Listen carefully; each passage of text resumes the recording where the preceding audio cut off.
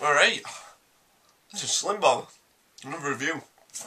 Notice I'm wearing the same shirt as my last one, that's because I'm... Sorry, I just kind of coughed a bit then. It's because I'm filming this on the same day. Sorry about that. Yeah. Alright, this is a weird one.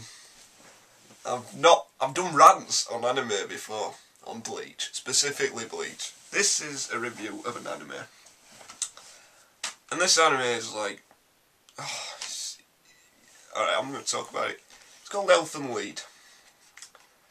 It's called Elfen Lied, this anime. I've mentioned it in another review before. I think one of my rants. Alright, just get it off with. This is amazing.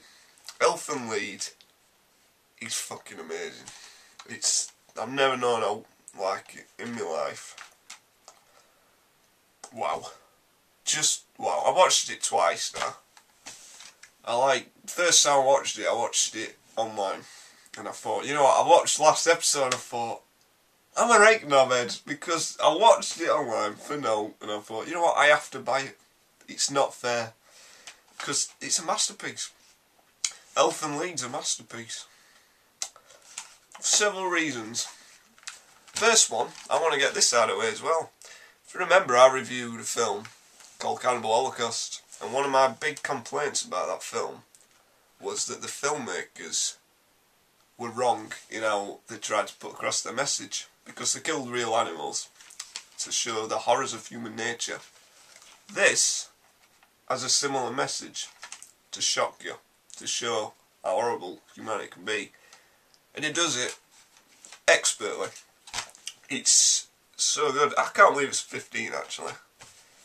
Alright, what's it about? Alright, I'll explain.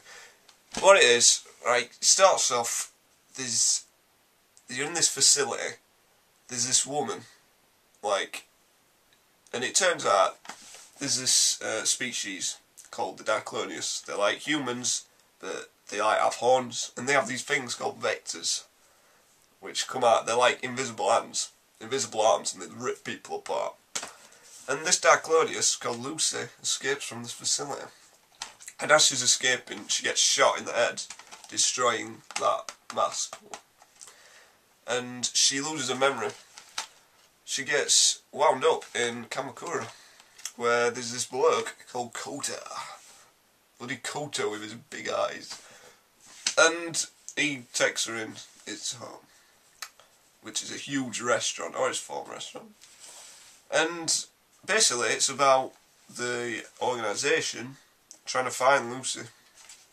And she adopts this new personality, and it's called New. Because she can't actually say anything. So she just says, New, all the time. And that's what it's about. It's about them trying to find Lucy. But through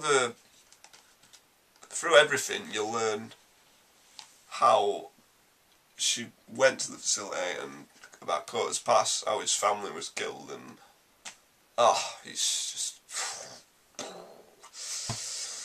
So yeah, the story sounds weird. It sounds like, yeah, who cares? But one of my main big things with Elfen Lied is the characterisation, because it's only 13 episodes.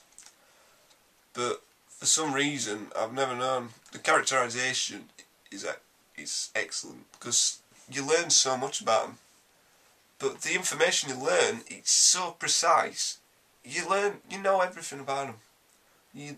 You can see who they are, these characters, within 13 episodes. And that rarely happens. It really is something like that. I mean,